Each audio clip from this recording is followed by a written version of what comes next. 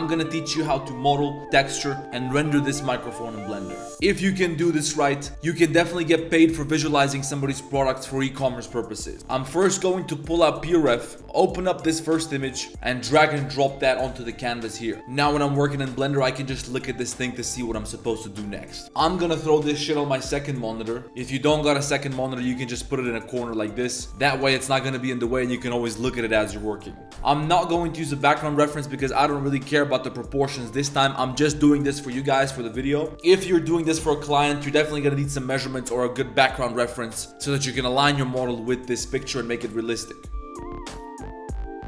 Get rid of the default cube, give me a cylinder. The default 32 vertices will do. Take this top face and lift it up. Select the bottom, Control B to bevel it. I only want one segment for now, like this. Take this edge loop and slide it up. After you slide it up, we're going to bevel this again, but this time with more segments. Inset this, inset it again. Take this tiny edge loop and extrude it inwards, then lower this down. Control B to bevel with 2 segments in a shape of 1. Delete this face, select the edge loop here and go to face, grid fill. I'm gonna adjust the offset here so it's aligned with the world grid. And here you can see what the bottom of the microphone looks like. First, we're gonna take these couple of faces, inset, check edge rail, select these 2 edge loops, go to individual origins and scale them to 0 on the x-axis, then take these 2 and scale them to 0 on the y-axis. Now select these 3 edge loops like this and go to loop tool space. Do the same shit with all the vertical edges like this. This is going to be the USB port. If we delete this surface and subdivide this, we're just gonna have to make some minor adjustments like this and this is gonna have a good shape. Then over here, we're going to select these 4 faces, inset them with I, loop tool circle,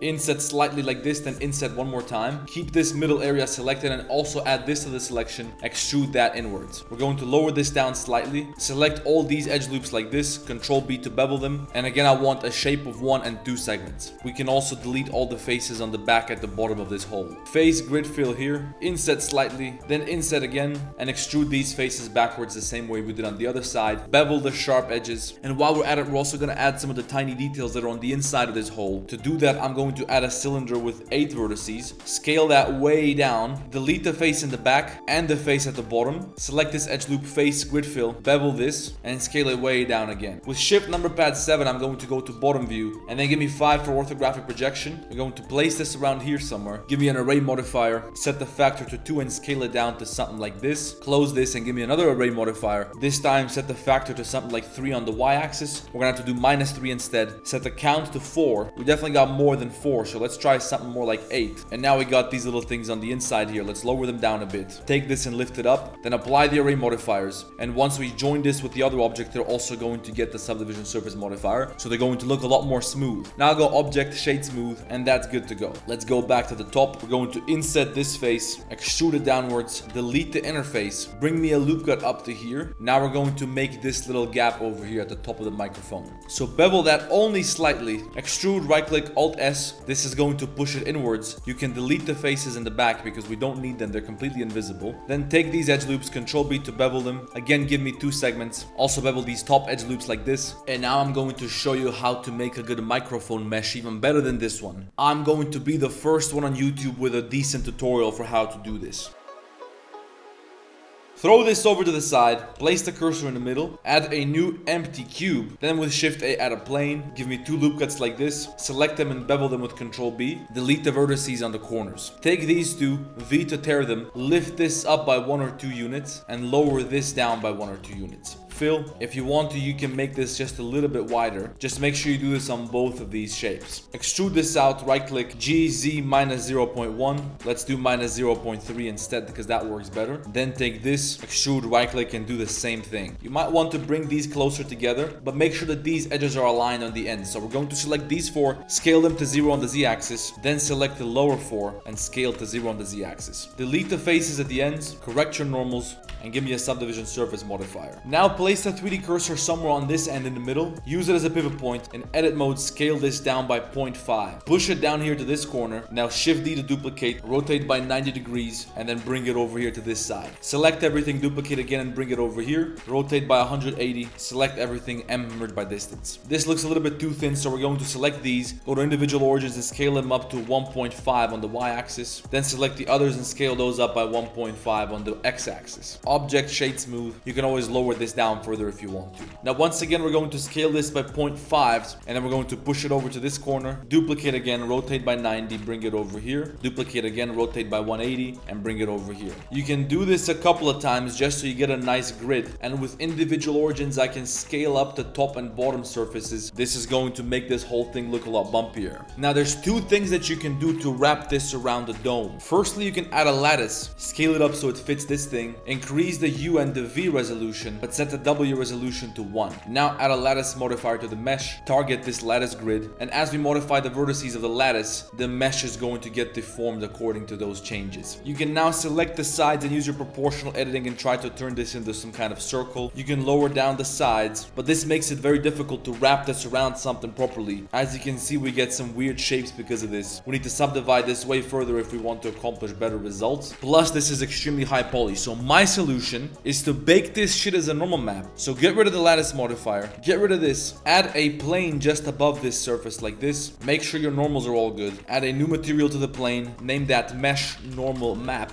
Give me a new image texture, generate a new image. We can do 1024 by 1024. We're going to name this mic mesh. Generated type has to be blank, check 32-bit float, click OK, set the color space to non-color, select this, select the mesh and shift select the plane. Make sure you're in cycles, scroll down to bake. Bake type gotta be normal, check selected to active, lower your samples to the lowest possible value. Make sure that this node is selected and now hit bake. Mine is kind of blocky, so I'm going to increase the level of subdivision here. I'm also going to reduce the margin to something like 2, and then we're going to bake one more time. Now we got this frame normal map. We're going to go to image save as and save that to our computer. In PaintNet, I'm going to load up this image, copy it onto a new canvas, select all the areas in the middle, delete those, give me black underneath. This top part has to be black and white. Also going to increase the brightness on that. Save this. This is going to be our color map for the mesh. We're not going to apply this texture to the dome yet. Now we're first going to finish modeling. Later we're going to apply the textures. So first let's add a dome. Give me a cube. Let's do 3 levels of subdivision. Maybe we better start with just 1 for now. Apply that. Delete the lower half. Scale this up. Loop tool circle on this. Extrude it downwards. Give me a subdivision surface modifier again. Select this. Scale it down to the Z-axis. If you want to give this a crazier shape, you can lower this vertex down. Object shade smooth. Parent this to the body. And now let's start modeling some of the details.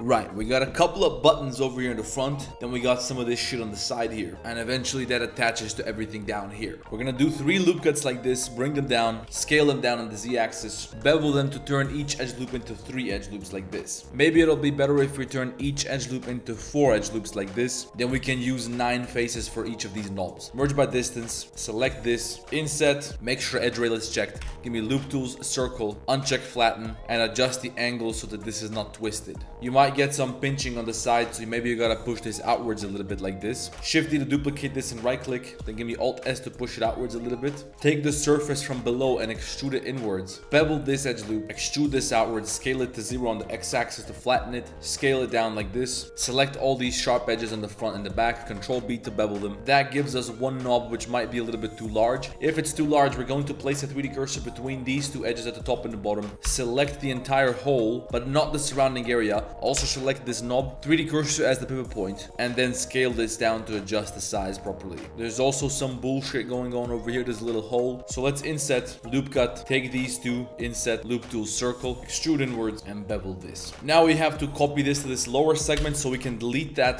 place the cursor on this edge loop, select all this, Shift D, right click, scale to -1 on the Z-axis, correct the normals, then delete the next one, cursor down here, and just do the same shit one more time. It looks like we messed up because these are kind of twisted. I foolishly assumed that we're modeling exactly on the side, but we're not. We can fix this by just rotating this and try to align it with this surface in the back. It doesn't have to be exact as long as it doesn't look stupid. Now we got knobs. Let's make this button up here. To do that, give me another loop cut over here, another 2 on the inside, inset, loop tool, circle, push the add inwards, bevel this, duplicate this, face, grid fill, extrude out, flatten, bevel the edges. Now let's get over here to the side and make this. Select a surface like this, inset, slide this inwards inwards like this. Also on the other side, slide these down and slide them up. Make a tiny inset area here. Select this and extrude it inwards. It looks like there's something fancy going on here where there's a little cylinder coming out of this side. To make that, let's inset these faces. Give me loop tool, circle, extrude this out, flatten it. And I guess that's it for this shape here. Now what have we got here? I'm thinking a circle with 12 vertices. Flip that sideways, face grid fill, delete the lower half, take this and extrude it down. This should probably be a little bit further out. I don't know what this is, but we got some kind of metal plates here. So let's try a circle with 16 vertices. Extrude it inwards, select all the faces, go to select, checker, deselect, delete faces, subdivide. Give me a subdivision surface modifier, extrude this out, select all the sharp edges, bevel them, correct the normals, and whatever that is, it's there now, so let's parent it. Extrude this down, place the cursor somewhere in the middle, 3D cursor to pivot point, extrude this and bring it somewhere to the middle like this. Loop cut over here, lift this up, bevel this one, then bevel this. Now mirror this over to the other side. Alt-E, extrude faces along normals to give this a little bit of thickness like this. Now select all the sharp edges, Control-B to bevel them, and we can do a subdivision surface modifier again. Now we gotta make this little wheel here. I think we can do that using a circle with 64 vertices. Scale it down, flip it sideways, extrude it to turn it into a cylinder like this. Select, checker, deselect, extrude while individual origins is active, scale down on the y-axis, subdivide, 2 loop cuts over here, scale them up on the y-axis, and now we can fill this, then fill in the back,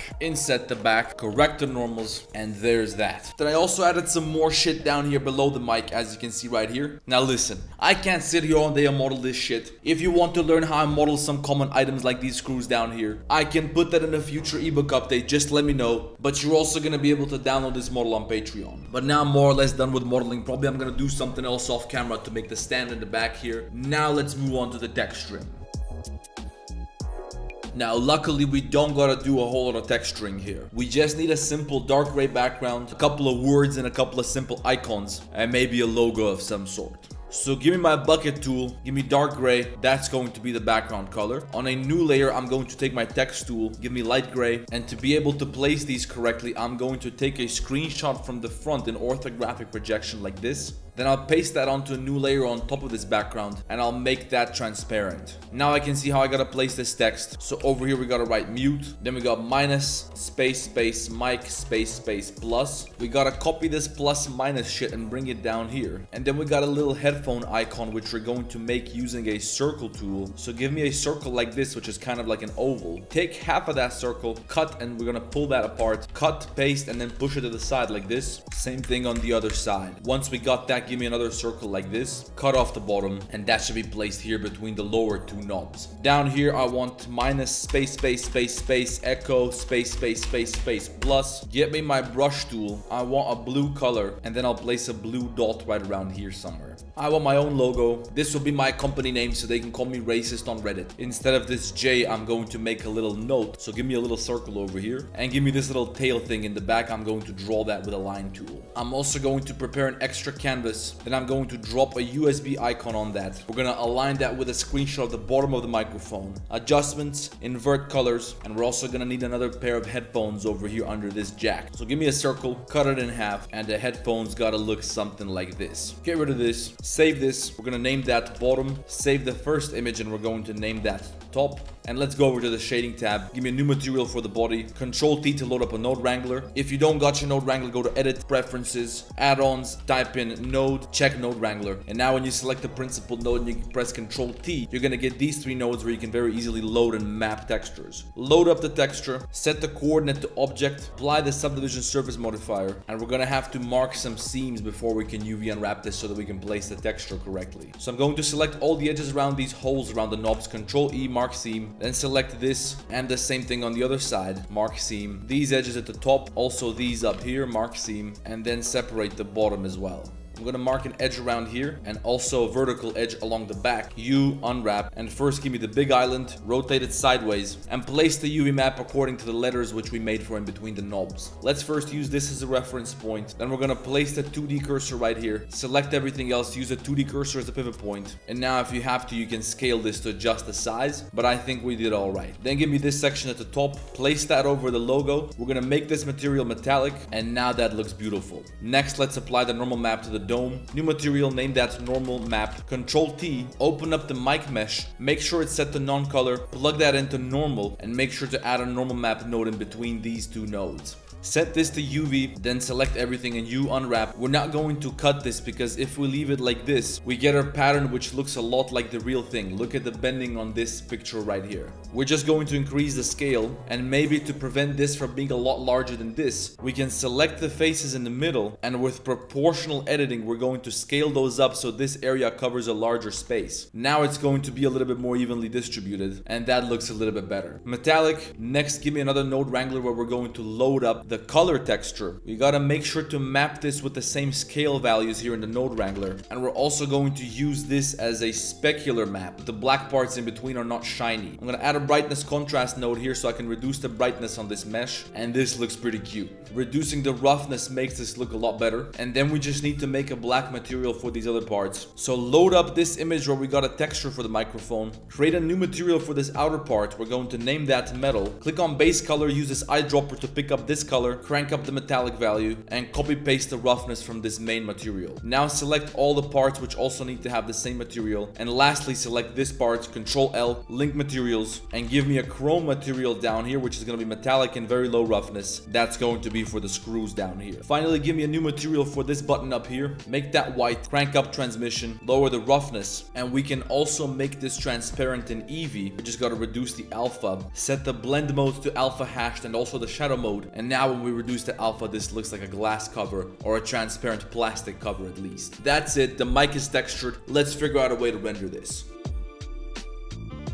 In Eevee, I'm going to check screen space reflections. That's going to make the materials also reflect other objects. Otherwise, it only reflects light sources, and that's why Eevee looks unrealistic for you. Somebody told me this in the comments last time, so this is a 300 IQ trick. We're going to rotate this sideways, then press I to keyframe rotation, move the marker down the timeline, and then rotate it to this side, and once again I keyframe rotation. Press T to set the interpolation to linear. Now when we play this, this is slowly going to rotate. We're going to trim the animation so it ends around here somewhere. Control Alt 0 to place my camera into the front view. Shift A, give me a plane, align that with my view, scale it up and throw it in the background somewhere. We're going to make the background black, reduce the specularity, and now we gotta add some lights. So first give me Shift A, give me an area light, crank up the power on that area light, and we're going to place that somewhere in the background like this, bring it over here to the side, and the material properties on your background are going to significantly affect how this reflection looks. But I'm going to make this light start out back here, so I'll pull it out. On keyframe 0, I'm going to keyframe it right there, then somewhere around here it's going to move inwards like this, again keyframe it, and now this is going to slowly appear in the background. We can maybe add some color to this. I'm gonna go with blue just because we got this blue dot over here. Then I'll duplicate this light, bring it over to the other side of the scene, delete all the keyframes in the duplicated light, pull it out so it starts here, keyframe location rotation, then bring it inwards like this, and once again keyframe location rotation. Now these lights are slowly going to turn on, and now we just need to add some more lights for the microphone. For the microphone, we're gonna use an area light, duplicate that a couple of times so we have a whole row of lights like this. We're going to make them start up here somewhere, but before we animate that, I'm going to create an empty cube, and I'll parent those lights to that cube. Now we can just keyframe the cube. It's gonna start up here and then bring it down here somewhere. Keyframe for the second time, linear interpolation, and now these lights come into the scene slowly. I'm also gonna duplicate these lights and place them below the scene like this. Set the color of the under lights to blue, or maybe we can even use a different color because it looks pretty cool with a warm color. So we're also gonna make those start somewhere way down here, keyframe them, and then bring them up at the same time as these lights come down. Here's what we got so far. If you want to be cool, you can add some smaller lights with maybe some different colors over here to the side, and these lights are going to give you some cool reflections if you look very closely. I also want a few of those to move over here on this side. I'll make them start back here, and then they're slowly going to move towards the front so the reflections come from the back of the microphone. Now when we play the animation, these are slowly going to appear over here from this side. I'm pretty happy with how this turned out so far, so it's time to render this.